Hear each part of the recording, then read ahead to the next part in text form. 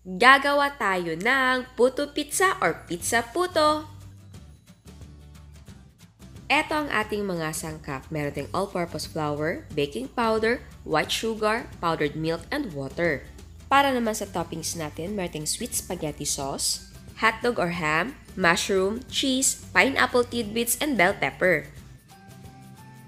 In a bowl, combine all-purpose flour, sugar, baking powder, powdered milk, and water.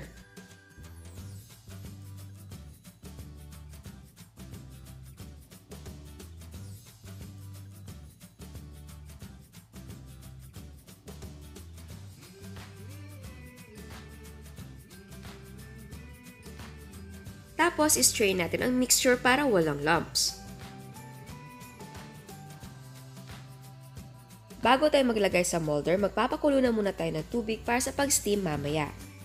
So, ang gamit ko ay 3 ounce na cup at ang cupcake liners ay 3 ounce din. And yes, optional ang cupcake liners. So, maglagay na tayo ng puto mixture sa ating cups.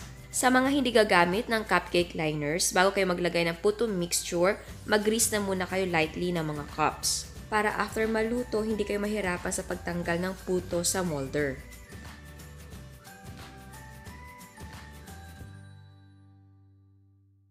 So ngayon, mag-add na tayo ng toppings. So ang una kong ilalagay ay spaghetti sauce and then pineapple, hotdog, mushroom, bell pepper, and cheese. Sa sauce pala, pwedeng gumamit ng kahit anong sauce na gusto nyo. Pwedeng pizza sauce talaga or Italian sauce or any basta gusto nyo yung lasa ng sauce ninyo. Ako, mas prefer ko ang sweet or Filipino style na spaghetti sauce. So ayan, ready na para steam. I-steam natin over low heat for 10 to 15 minutes. And huwag kalimutan na i-wrap ang lid ng clean cloth para hindi matuluan ng tubig ang ating mga puto. So ayan, i-check natin. 10 minutes nag-check ako pero hindi pa siya luto. So nag-extend ako ng 5 minutes. Nag-toothpick check ako and hindi nabasa ang ating toothpick kaya luto na ang ating puto. Pero syempre kung basa pa, extend the cooking time. Eto naman ang second batch. Ham naman ang inilagay ko instead of hotdog. And oo nga pala, sa cheese pwedeng grated. And pwedeng gumamit ng quick melt or mozzarella.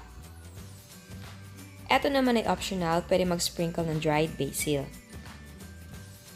And again, steam natin over low heat for 10 to 15 minutes. At eto na ang ating puto pizza! And remember, pagkaluto, cool for 1 minute bago tanggalin sa molde kasi baka ma-deform ang mga puto kapag tinanggal agad. Bago tayo mag-taste test sa mga hindi pa nakasubscribe, please subscribe sa ating YouTube channel and please click the notification bell and please click all para ma-notify kayo sa lahat ng uploads.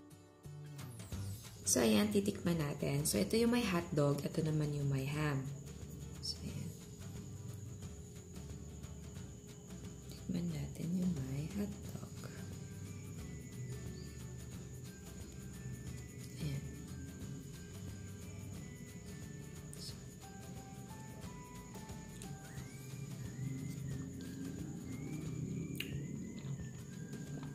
Perfect. I mean, for me, ang sarap niya.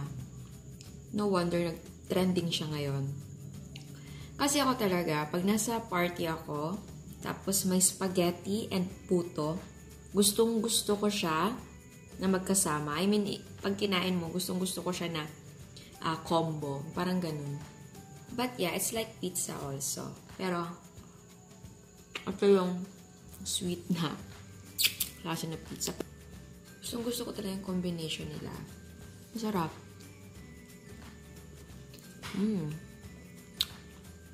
It's like eating pizza na homemade.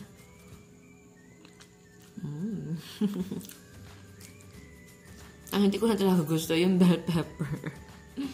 But since maganda kasi tignan, sa presentation, may bell pepper, kaya naglagay tayo. Pero ayoko siya. So, ito yung may ham, tapos naglagay tayo ng basil. So, ito baka, pero yung iba yung mga spaghetti sauce na iba, may mga, ano naman. Actually, para sa akin, ang sauce, depende naman yan kung ano yung gusto mo, kung Italian style ba, or sweet. Ako, basta masarap, okay lang. Yeah. Same, masarap.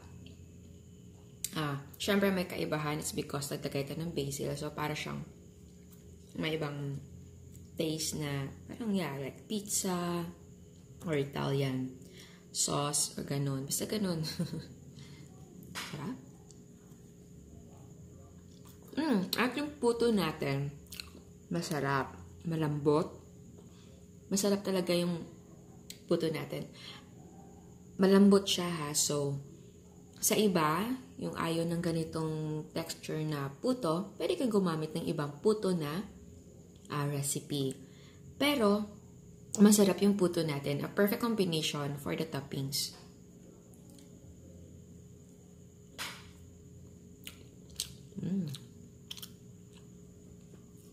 So, sa toppings naman, kung meron kayong gusto na ilagay or palitan, okay lang. Kung ayaw nyo ng mushroom, syempre, mahal na din kung may mushroom pa, may pineapple pa. So, okay lang na okay lang na hindi nyo kumpletuhin yung toppings as long na gusto nyo, di ba? Ang sarap niya. Ay, namimigay na tayo. So, ayan, sana nagustuhan nyo. Ciao!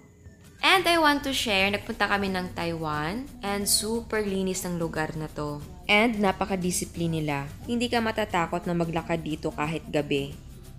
And napakaswerte namin dahil na-witness namin ang changing of guards sa Chiang Kai-shek Memorial Hall. Actually, mahaba yan. Ito yung mga guards na pinalitan. Pa-exit na sila niyan.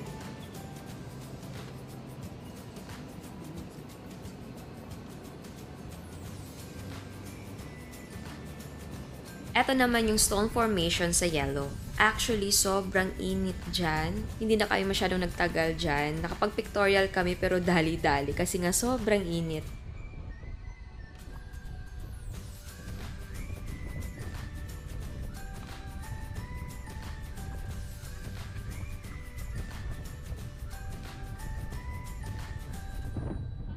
Ito naman ang Lifu Village na theme park, parang Disneyland. So ayan, sana nagustuhan nyo ang very short clip. At eto naman ang mga prices ng ating mga sangkap. Ang nagawa natin ay 30 pieces, ang cost per yield ay 4 pesos and 31 cents. Pwede mong ibenta ng 10 pesos ang isang piraso. Again, ang selling price ay magdidepende kung magkano ang presyo ng sangkap sa inyo. At bago ako magpaalam, meron tayong another dose of inspiration. Ito ang banoffee ni Miss Anna.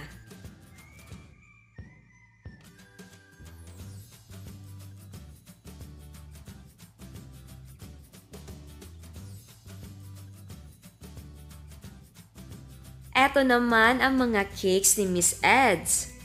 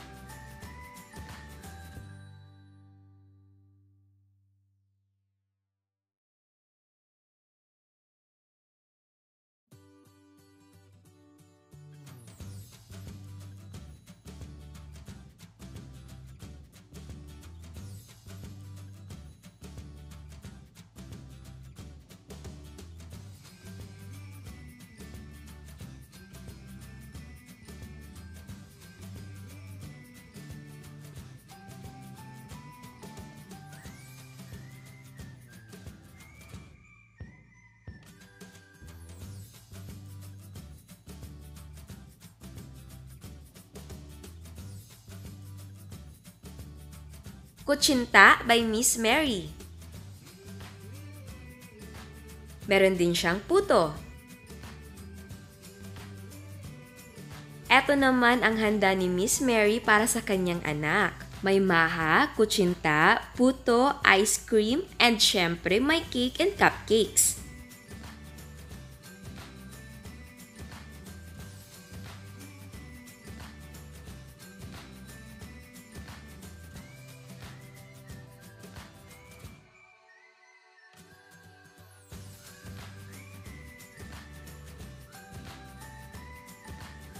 At eto ang iba pa niyang mga cakes.